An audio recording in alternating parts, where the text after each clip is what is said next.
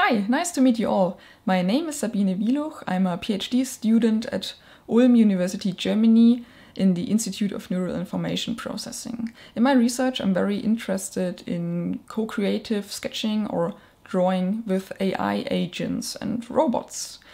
And well, sketching is still a very commonly used technique despite all the technology we have. It's still, very often seen, very commonly used to just grab a pen and paper and draw a quick sketch, like capture your thoughts that you have, or also make a quick scribble as a visualization of something you want to explain to another person.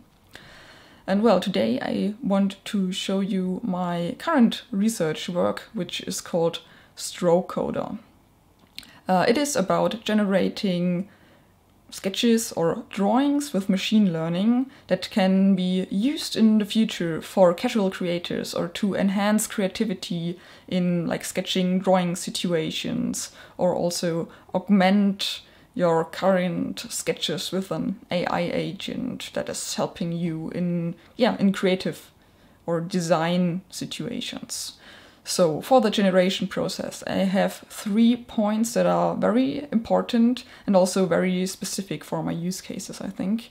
The first one is that the newly generated images should match the draw's style. So the idea is to give one or few sample images that are created by an artist or by the person that is interacting with the agent, and that the system can generate new images, but these should in some way stay true to the original style, because if they don't, I can just like generate random images. It doesn't matter to have a fancy generation algorithm.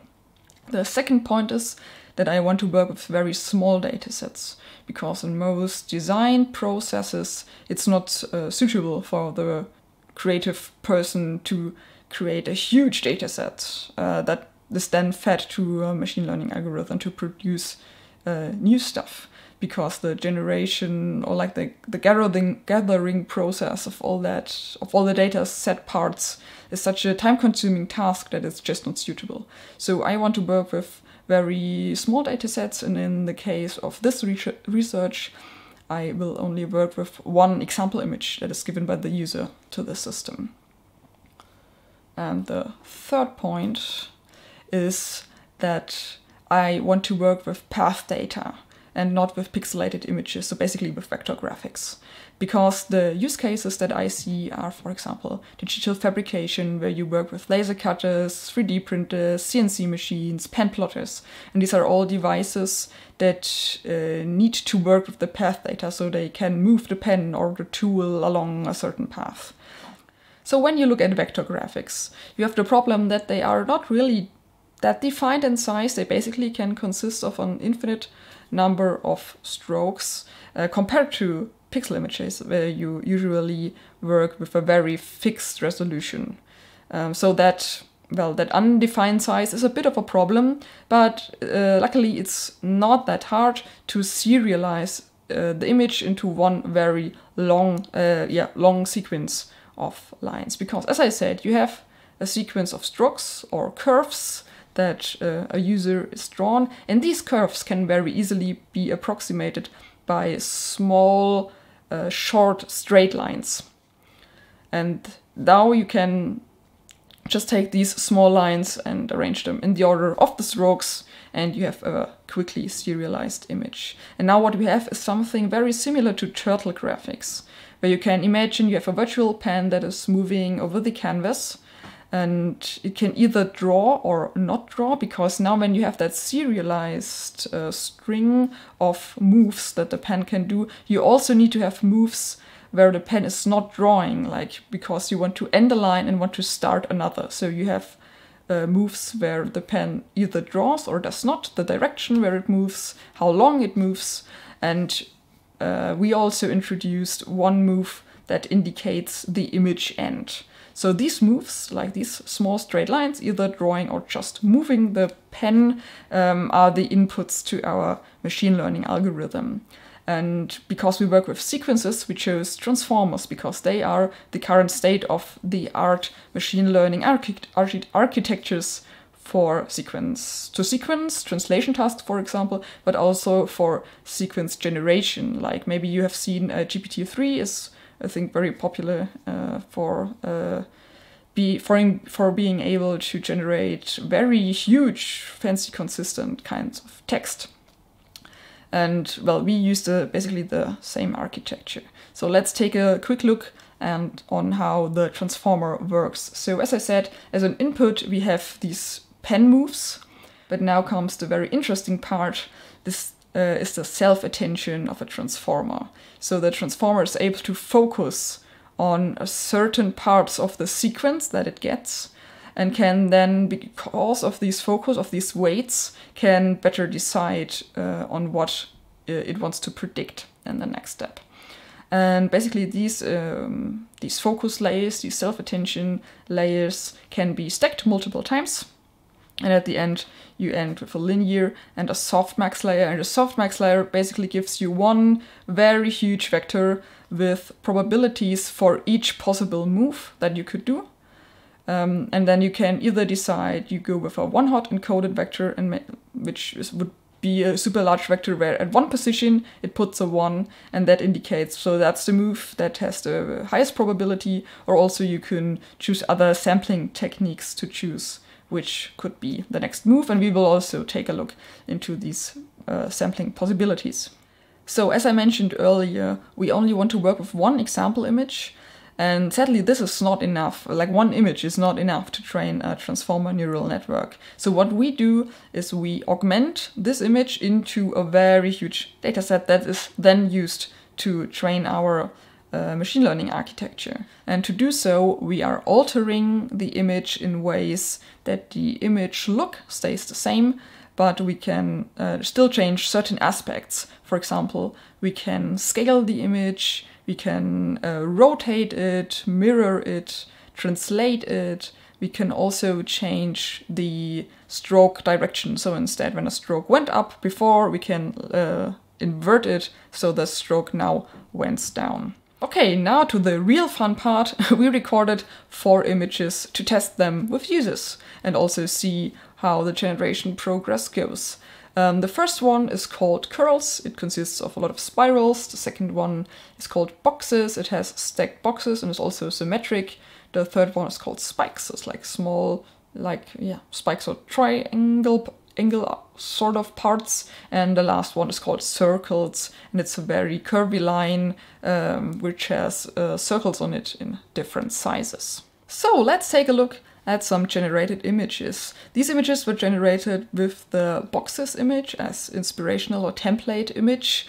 And what you can see is, I think it's very nice. You can see the boxes very clearly. They resemble the original boxes. You can also see stacked boxes. There's a nice variety in these images. They differ a lot from each other.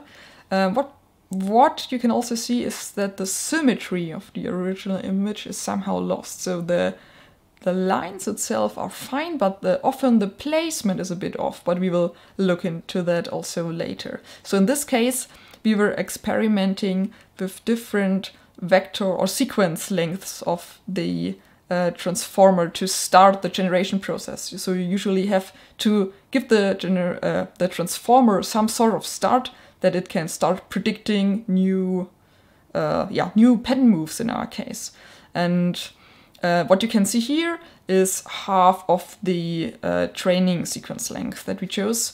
And these are, make very nice images. I think they resemble the original image quite well, but you can also instead go with a vector that is only consisting of the image and token. So there's basically no not much information that it starts off, and if you choose to do so, the images start to often get very short. The strokes also get very short, and well, we also had a lot of images that were basically empty. So on the image end token, the transformer decided to directly next predict the image end token. So this can also happen. So these images are very maybe sparse, like they do not contain too much content, but are also fine, like they still very nicely, very well resemble the original image. It's just they are a bit short, so to say. And you can also go the other way around and instead choose a very long random starting sequence. And this has the effect that it sort of confuses the transformer. You can see that now lines are generated that do not resemble the original image very well, and well, they seem the transformer seems sort of confused. It makes a lot of lines that, well, do not really fit, but it depends on your it depends on your application, I'd say. So if, for example, if you want to use this generation in a situation where you want to enhance creative processes, it might be especially interesting to use these, like different new creations that do not resemble the original too much. So I think it depends on your application what starting sequence length you want to use. We were also experimenting a lot with sampling. So you can see if you choose the greedy sampling technique that you end up with very nice images. They fit very well to the also very well to the original image. But you can also see that you often have very similar images or basically identical images. And on the other hand, if you choose top K sampling, you get a very nice huge variety. The images might look not as nice as the images with the greedy one, but you get a much higher variety. So I'd say in most cases it's suitable to choose some sort of top K sampling or some sort of sampling and not go with the greedy approach. And in natural language processing, it also depends on your application, how you choose top K sampling or what sampling you choose. And I think it's the same here in this case. So if you want to have a very broad, very high variety of images, it's wise to choose a large K for top K sampling. And if you want them to be more true to the original, choose a low K in top K sampling. And last but not least, we did a very small study to see if the images really fit to the original image. So what we did, we took all our 4 example images and generated images from these, and we showed them to 18 people, and they were asked to choose from a set of 12 adjectives that describe the images. These were adjectives like symmetrical, straight, curly, wavy, spiky, 12 such adjectives, and they should choose which one described the image best, according to their opinion. And we wanted to see if between the original image and the generated image, these adjectives would change per person, of course, because it's very different. Images are very differently perceived between persons, so you cannot compare different persons, but you can always compare the one person if the original image description basically changes from the original to the generated images. And what you can see in the evaluation is that it works very differently between images. So with the curls and the circles image, it's about 2 or 3 adjectives that change, and they were free to choose as many as they want from these 12 adjectives. So not much changed, but to be in the boxes and in the spikes image, a lot more adjectives changed. And we think this is because our generation method is not very good in placing the strokes. Though the strokes themselves are good, they very well resemble the image, but the placement is often not optimal, especially if you have images like the boxes images with symmetry or other very distinct spatial information. And in the curls and circles image, this information was not that prominent. So for future research, we would like to try different approaches for a better representation of the spatial features of these images. We are thinking about using graph neural networks, for example, or hierarchical approaches, so that we have neural nets that only focus on the strokes, and we have neural nets that only focus on the placement of the strokes. And I think it would be very fun, and we hope that in the future we see more path and stroke drawing research in the generative scene. We are also currently working on utilizing these generation techniques on AI agents that will support you in drawing situations, so you can basically use them as some sort of stamps or brushes with AI support. And well, I hope you found this talk interesting. Please contact me if you have any questions or want to discuss about this topic. And I wish you a great second day at the Casual Creators Workshop. Bye!